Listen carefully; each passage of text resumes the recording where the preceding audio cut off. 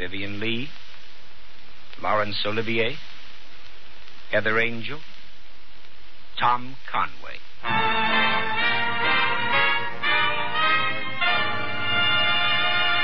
The Gulf Screen Guild Theater.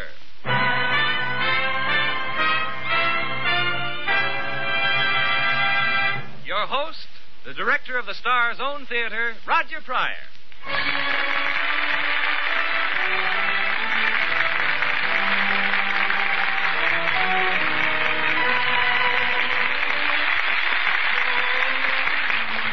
Good evening, everyone. On behalf of your neighborhood good Gulf dealer and the Gulf Oil Companies, welcome to the Gulf Screen Guild Theater.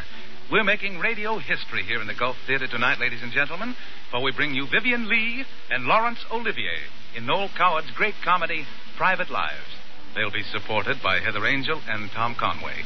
This is the first time that Vivien Leigh and Laurence Olivier have appeared together on the air in a full-length play. You asked for them, and so tonight you'll hear them here in the Star's own theater. We in Hollywood consider the Gulf Theater our own theater because the money that would ordinarily go to the stars who appear here, Gulf gives instead to the Motion Picture Relief Fund to help care for the workers in the motion picture industry who can no longer provide for themselves. That burst of applause, ladies and gentlemen, is for Vivien Leigh and Laurence Olivier, who have just entered from the wings. And now, Private Lives, with Vivien Leigh as Amanda, Laurence Olivier as Elliot, Heather Angel in the role of Sybil, and Tom Conway as Victor. The house lights dim, and that's the cue for Frank Tours. He gives the downbeat to Oscar Bradley's Gulf Orchestra, and the play begins.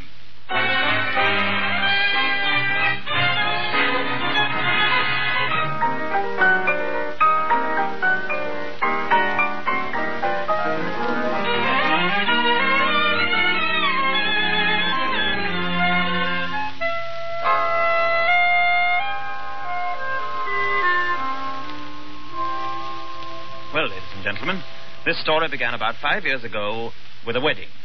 My wedding to Sybil. That's absurd, Elliot, and you know it. What? It really began with my wedding to Victor. Look, Amanda, will you please not interrupt? Of course I shall interrupt, if you persist in deliberately perverting the truth. It really began with our divorce from each other 5 years ago, and our subsequent remarriage. I to Victor, you to Sybil. All right, then. Began with our divorce from each other, followed by your remarriage to Victor and mine to Sybil. I think that clarifies the situation. Dear Victor loved to get up early in the morning, so he insisted we be married at high noon.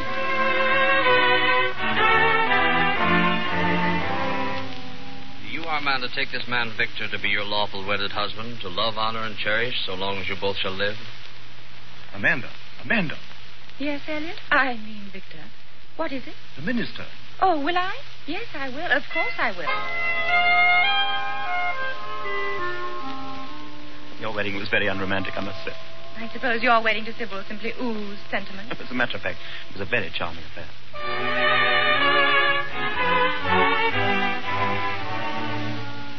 Will you, Elliot, take this woman Sybil to be your lawful wedded wife, to love, honor, and cherish so long as you both shall live? Elliot. Yes, Amanda. Sybil, I mean. And yes, of course I'll take her. Who wouldn't, after all?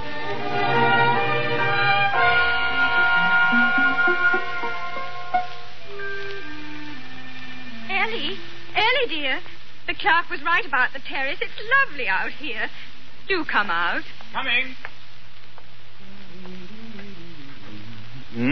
Not bad, is it? Divine.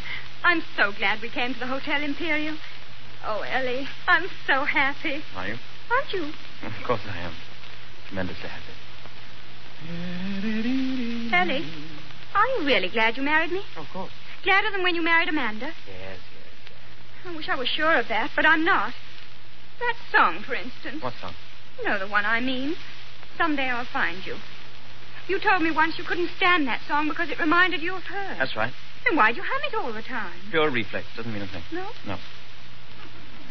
She was pretty, wasn't she? Very. Prettier than I am. Much. Elliot. Amanda was pretty and sleek, and her hands were long and slim, and her legs were long and slim.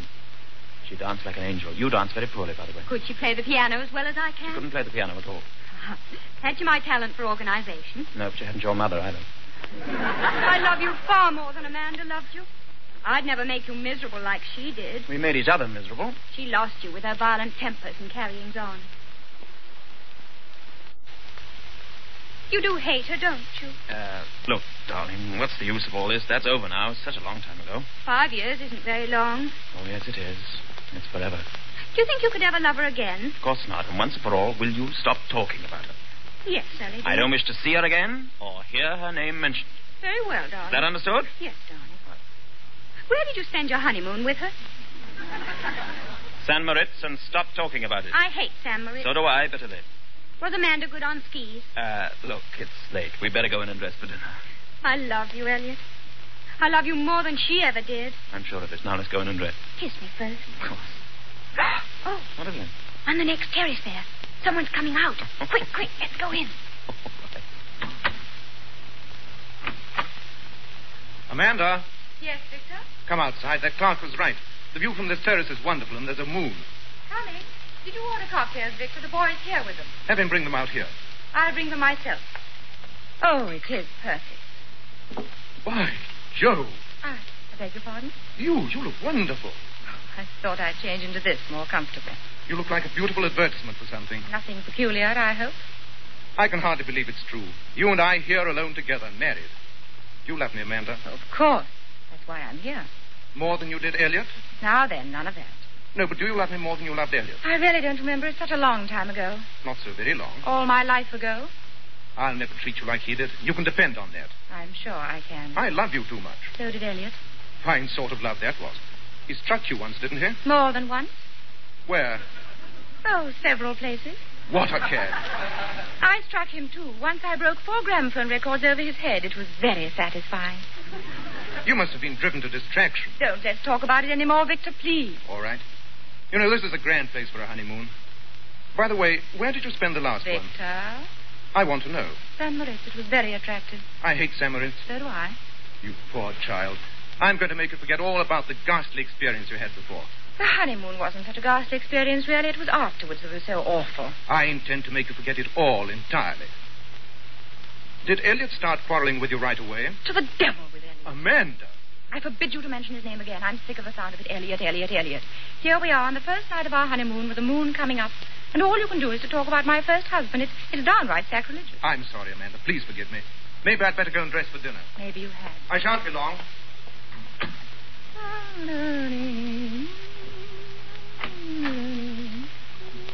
I'll be out here, Sybil. Let me know when you're ready for dinner. All right, Elliot. I won't be long, darling. Oh, good evening. I didn't... Amanda, Good evening, Elliot. what are you doing in this hotel? I'm on my honeymoon. How interesting. So am I. I hope you're enjoying it. We've only just arrived. So have we. Are you happy? Perfectly. Good. That's all right then, isn't it? Are you? Ecstatically. I'm delighted to hear it. We shall probably meet again sometime. Yes, we probably shall. Au revoir. Goodbye.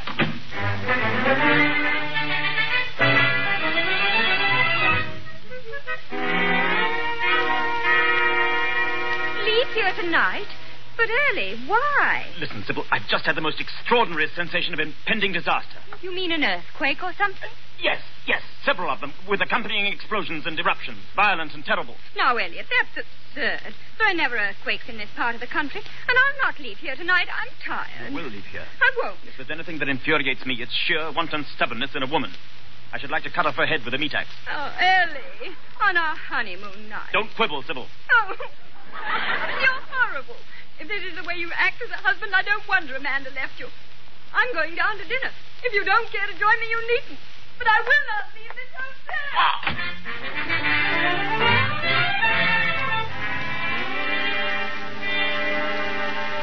But, Victor, you must take me away. After all, you don't want me to be miserable all through my honeymoon, do you? Well, look, Amanda. Why on earth didn't you remember before about your sister's tragedy happening here? I got the places muddled. It all came back to me when I saw the courtyard by moonlight. When did all this happen? Years ago, Victor. But it might all have been yesterday. I can see her now, lying there dead, with that dreadful expression on her face. Poor dear Millicent. I never knew you had a sister. I haven't any more. Oh, Victor, we must get away from this awful place now. No. And it's not awful. It's delightful. And I don't believe a word about your sister. You never had a sister, dead or alive. Well, I could have had, Victor. I'm perfectly healthy.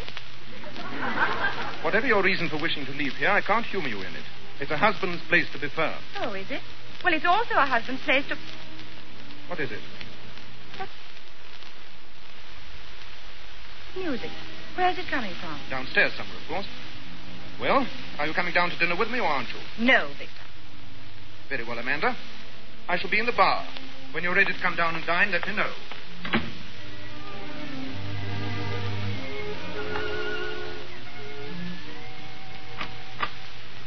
Oh, hello. Oh, hello, Amanda. I had an idea you might be leaving. I had an idea you might be too, Elliot. Sir, why should I? Where's your... Victor's dining, alone. Oh, Where's yours? Sybil's dining alone, too. Oh. Do you want a cocktail? There are 2 here. 2 over here as well.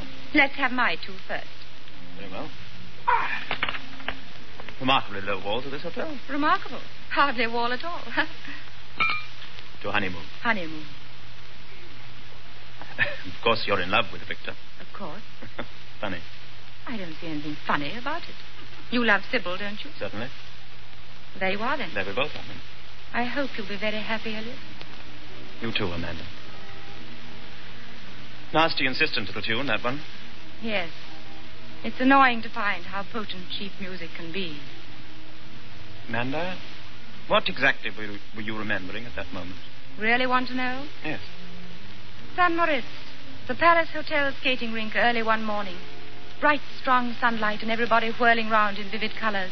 And you kneeling down to put on my skates for me. You'd fallen on the ice a few minutes before. You were beastly to laugh. Poor darling. Do you remember waking up in the morning and standing on the balcony looking out across the valley? Blue shadows on white snow. Cleanness beyond belief. High above everything in the world. How beautiful it was. It's nice to think we had a few marvelous moments. A few? We had heaps, really. Only they slip away in the background. One only remembers the bad ones. What utter fools we were to ruin it all. Why did we? Who knows? We were so ridiculously over in love. To the devil with love. To the devil. We say that. And yet here we are starting afresh with 2 quite different people. In love all over again. Aren't we? No. Elliot. We're not in love all over again, Amanda, and you know it. Darling, stop it. We've got to talk about something else besides ourselves. We've got to. What have you been doing lately? Well, I went round the world, you know, after... How was it? The world? Very enjoyable. China must be very interesting. Very big, China. And Japan? Very small. And India, the Taj Mahal. You weren't disappointed in the Taj Mahal? Unbelievably beautiful. Sort of dream. That was the moonlight. I expect you must have seen it by moonlight.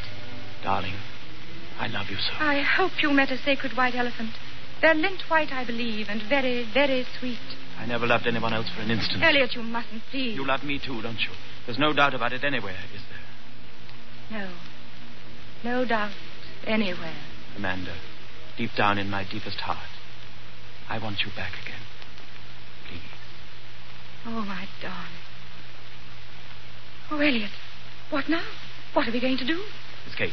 Together? Of course, now, before it's too late. We can't. It'll break Victor's heart. And Sybil's too, probably. But think how much worse it will be for them if we stayed, loving each other so desperately. Elliot, if we do this thing, we'll suffer for it. I know we shall. Can't be helped, Amanda. We'll start all those awful rows all over again. Oh, no, darling. We're older now and wiser. Only older, not wiser. Will you stop shilly-shallying? I'm only trying to be sensible. You're only succeeding in being completely idiotic. Elliot, what did I tell you? Here we are already at each other's throats. Darling, forgive me. No, I won't move until we have a solemn compact never to quarrel again. It's the bickering that starts it. We've got to invent some phrase or catchword to use whenever we start bickering. When one of us says that, we must stop at once. It's our only hope. Yes, you're right. What shall it be? Solomon Isaacs. Solomon Isaacs? That'll do. Now, come on. My bag. Forget it, darling. We'll buy clothes later. Look, there's a stairway over there from the terrace right down to the courtyard. We'll take no chances of meeting. Darling, this is terrible, terrible. Amanda. Notes. We should leave notes. We'll telegraph from somewhere. Darling, I can't go. It's too awful of us. I daren't. Will you come or must I drag you by the hair of the head? Elliot. Solomon Isaacs. Oh, darling. Now, let's go.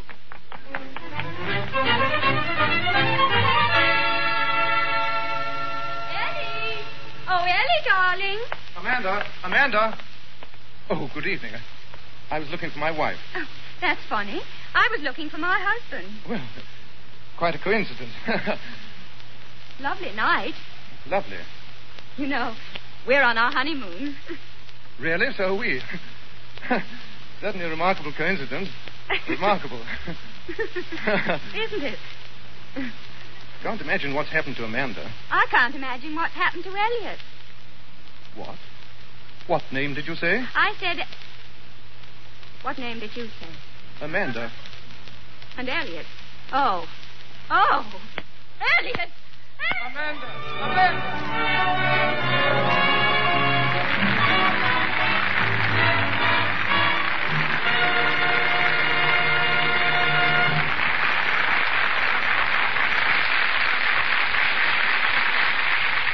And on that slightly hysterical note, ladies and gentlemen, we bring to a close Act 1 of Private Lives.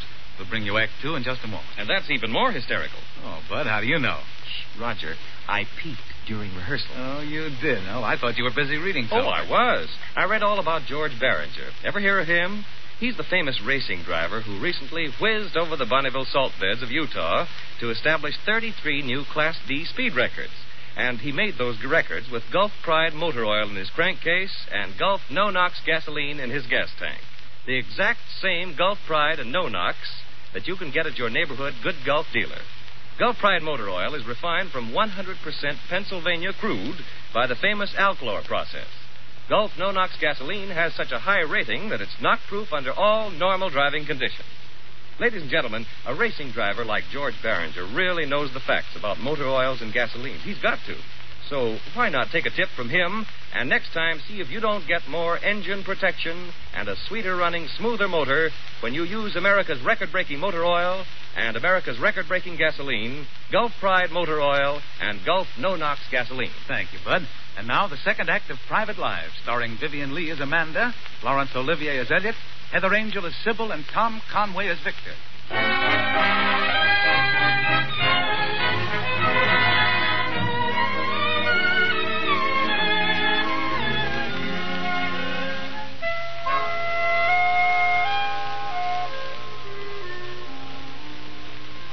Well, ladies and gentlemen, it was something like this. After we ran away from the hotel... If you don't mind, I'm telling the story. I don't see why you should. After all, I was there, wasn't I? And there's certainly nothing wrong with my memory. I agree. The fault is with your mind as a whole. What? To continue, ladies and gentlemen, we went directly from the hotel afterwards to my lodge in the country. It was my lodge. You gave it me by the terms of the divorce. We went to a lodge in the country. That's better. Thank you very much. We were blissfully happy, you and I, and your maid and I. Maiden by choice, Elliot. Not hers, I'll be bound. Well, as I was saying, we went to this lodge.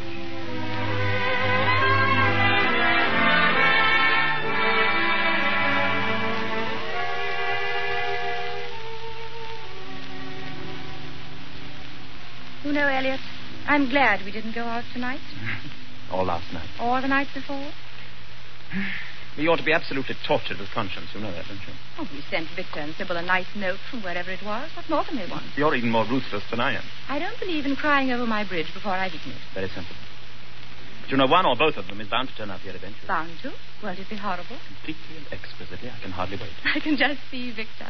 He will roar and snort like a... Like a whole herd of bison. You know, bison never sounds right to me somehow. I have a feeling it ought to be bisons. A flock of bisons. You might say a covey of bisons, or even a school of bisons. Yes, lovely. The Royal London School of Bisons. Speaking of bisons, have you ever crossed the Sahara on a camel? Frequently. When I was a boy, we used to do it all the time. My grandmother had a lovely seat on a camel. There's no doubt about it. Foreign travel's the thing. Indubitably. Darling, have I told you you're very attractive tonight? Mm-hmm. But it bears repeating. Amanda, come here. Thank you, my dear. You know, Elliot, I believe I'd rather be kissed by you than almost any man I know. Almost? Did I say almost? You certainly did. Well, that's what I meant. Now, look here. Solomon Isaacs, darling, remember? You know, we've hardly had to use Solomon Isaacs at all. Solomon Isaacs is so long. Let's shorten it to, I know, Solomon. All right. Hand me my drink, will you? The music? Why not? Are you engaged for this dance, Lady Agatha? Funnily enough, I was. But my partner was suddenly taken ill. It's this cursed smallpox epidemic. You'll dance it with me. I shall be charmed. Tell me, is that the Grand Duchess Olga lying under the grand piano? Yes. Her husband died a few weeks ago, you know, on his way back from Pulborough. What on earth was he doing in Pulborough? Nobody knows exactly, but there have been the usual rumors. I see. Delightful parties Lady Bundle always gives, doesn't she? Entrancing.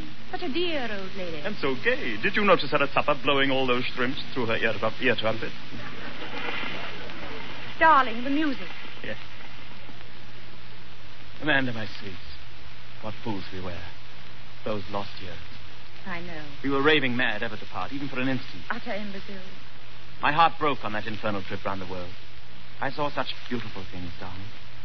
Moonlight shining on old temples, strange barbaric dances in jungle villages, flamingos flying over deep, deep blue water.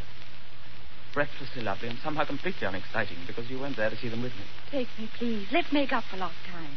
Next week? Tomorrow. Yeah. I must see those dear flamingos. Oh, darling, I love you so. Angel. No, Eddie. Angel. Stop now. Darling. Why should I stop to know your door being kicked? I know, but it's too soon after dinner. You really do say the most awful things sometimes. Well, it is much too soon. That remark shows rather a common sort of mind, I'm afraid. Oh, it does it? Yep. You simply don't realize that there are certain times when our cosmic thingamajigs don't fuse properly. Cosmic thingamajigs, indeed. Please try to be more explicit. You know perfectly well what I mean. Don't try to patronize me. You're tight. That's what's wrong with you. Tight? I've had 3 small liqueur glasses of brandy all the evening. A child of 2 couldn't get tight on that. On the contrary, a child of 2 would get roaring drunk on only 1 glass of brandy. Very interesting, dear. Very interesting. How about a child of 4 and a child of 6 and a child of 9? We might get up a splendid little debate about that. Intemperate top. Oh, shut up, shut up, shut up! There you go. Snap, snap, snap like a little adder. Adders don't snap. They sing. Nonsense. They have a little bag of venom behind their fangs and they snap. They sing. Let's have. I don't care, do you understand? I don't care if they bark and roll about like hoots. Amanda, you listen to me. I will not listen to you. I want some peace. Peace and quiet. Oh, I'm going to play some music. You're going to listen to me. I am not. Amanda, put down that record. I won't. Put it down, I say. Stay away from me. Put that record down. All right, I will. There. Ow! Very pretty. Thank you very much. You struck me. Why not? You broke a record over my head. You struck me. Of course I did. Certain women should be struck regularly like gongs. I hate you. I loathe you. I despise you. Amanda, don't throw that vase at me. It took 10 years to find it. It Darling, took you don't... twice that long to find the pieces. Solid! Darling, solid! Oh, solid yourself. Your aim used to be better. Very pretty, actually. Stop laughing, you. Charming. Hyena. Stop it. It's Stop it. This is the end, Elliot, you understand? The end. Finally and forever. I'm leaving. Now. Oh, no, you're not. Let's go. You're a cruel fiend. But I know you. Thank heaven. I never realized in time what you're really like. Marry you again. Never. Never. Never. I'd rather die in I wouldn't marry you if you came to me on your bended knees. You're a mean, nasty, and into a fat bound of heaven. I'd never lay eyes on you again. Oh, will you let go of me? Amanda, look out. That lampcord. You beast. You swine. You shoot me. You fit me. Brute. Cat out. Wild beast. Oh. Elliot. Oh, hello, Sybil. Amanda! Oh. Hello, Victor. On the floor, brawling. Oh, don't find out. Do sit down if you can find a chair. Oh. Oh, you devil, you cruel fiend. You take must I? I'm going to nail your body inside your eye. I will do that. Get me.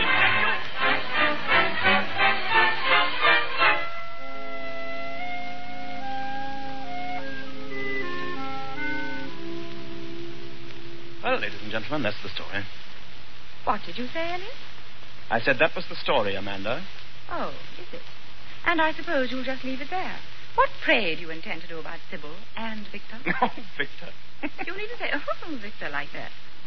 As I remember, he rose to the occasion very nobly. Much better than your wishy-washy Sybil did, by the way. That's a lie. Victor was a boor. He was magnificent. A boor. I can see him now. Standing there, his shoulders squared, facing you, his coat off. Yes, he had on a green check tie and horrible taste. Never mind his tie.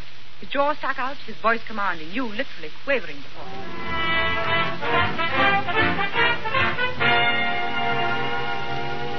And you're going to apologize to my wife, Mr. Elliot Chase, for everything you've said to her. Now, let's hear it. All right. Victor, your wife is a slattern and a fishwife. What's that? She's also a rampaging gasbag and a ravening leopard. Oh, Shall I go on? put up your hand. Go on, Elliot. Put up your hand. Yes, Elliot, put up your hand. Or do you only fight with poor, defenseless women? Defenseless? You, my dear Amanda, are about as defenseless as a nursing saber-toothed tiger. Elliot's right. This is all your fault, Amanda. You despoiler of honeymoon. Ah, listen to that. There's just one thing I want to know, Amanda. Yes, Victor? Do you love Elliot? I despise him. Thank you. Keep out of this, Elliot. I'm talking to my wife. Do you want to marry him again, Amanda? I'd sooner be married to a ring-tailed monkey. Oh, come now, Amanda. Victor isn't quite as bad as that. Shut up, you. Shut up yourself. I'm tired of your blustering, my little man. Another word out of you, and I'll forget myself. Lucky you. I've been trying to do that for years. And as for you, Yes? goodbye. You're leaving, Elliot. How nice. For where? For Siberia. Northern Siberia. But, Elliot, Yes, Sybil? I don't want to go to Siberia. Nobody I asked you. won't go. Nobody asked you. Oh, so you're deserting her. You care. Suppose he is. I'm his wife. He's got a right to desert me if he wants to. Bravo. Sybil, don't talk like a fool. Victor Prince, how dare you speak to me like that? Because you've been irritating me for days. Oh!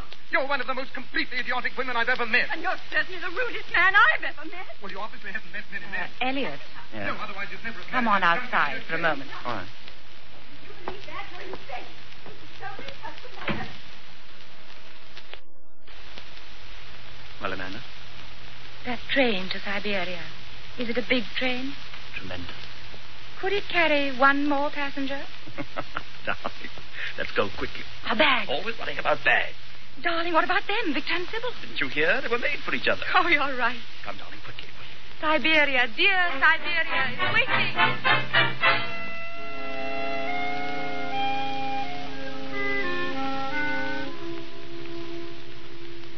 And that, ladies and gentlemen, is the story. And I must say I told it very well. You told it. You added a few meager, unimportant details, and even those were very sketchy, Amanda. They weren't. What about the marriage?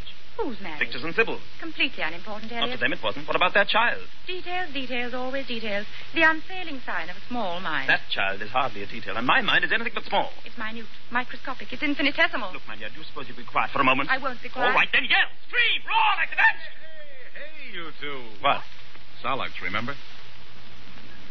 Oh, Elliot. He's right. Amanda, my darling. Solid. And double solid.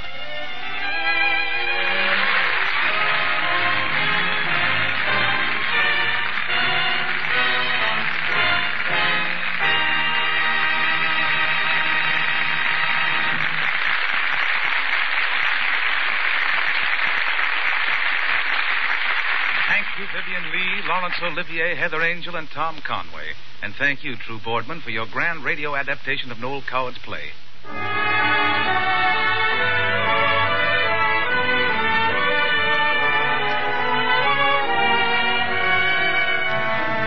Ladies and gentlemen, next week, the Gulf Theater stars Claudette Colbert, Basil Rathbone, Ernst Lubitsch, Frank Tours conducting Oscar Bradley's Gulf Orchestra, and Jack Benny.